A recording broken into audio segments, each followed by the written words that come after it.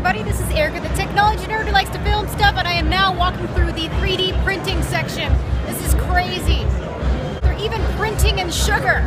These are edible 3D printed objects. Essentially just powdered sugar and food coloring. Look at that. Just edible color, you can eat it. We can do It's unbelievable.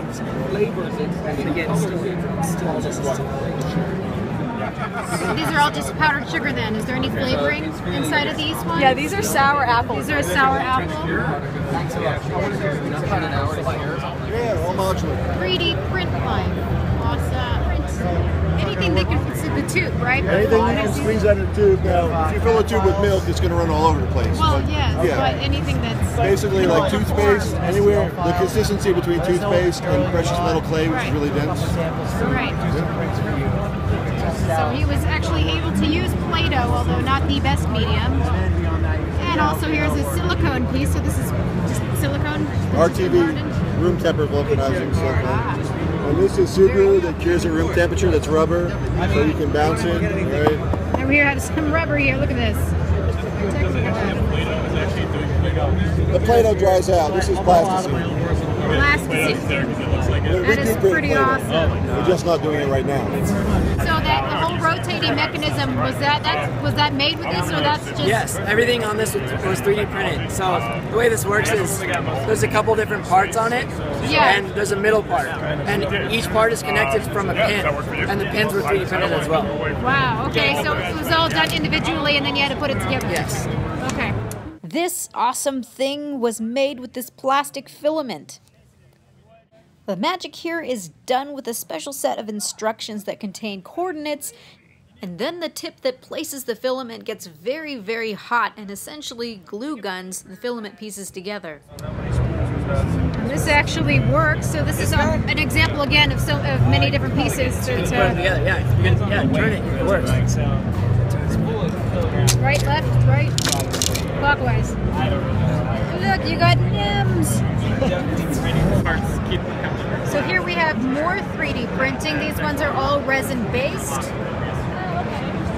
Quite a bit different in appearance than the ones that are done with the plastic or the nylon. What's interesting here is that we'll actually print on top of these little supports here, and then at the end you have to break these off. Quite intricate looking busts here. Right. That's really awesome. And how much do these bottles run you? And how much can you make per one? That's $149 for the bottle, which is 77 of this rough. Okay, so you can make 77 of these guys here. So about $2 in material cost for this whole chess piece. Okay, which is not bad. It's expensive to produce a whole chessboard, but that's not why you buy it. So here we have a resin model being printed right now by a laser. It tells you what layer it's on. They are making a skull. So how long total, if it's already done? About a third of it, do you think? About 8 hours. About 8 hours total to print this crystal skull here. Sure, absolutely. Now, that looks like Iron Man.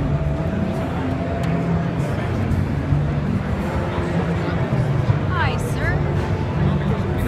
There's two heated jets, and two materials of two colors at the same time. Oh, cool. I can print two colors at the same time.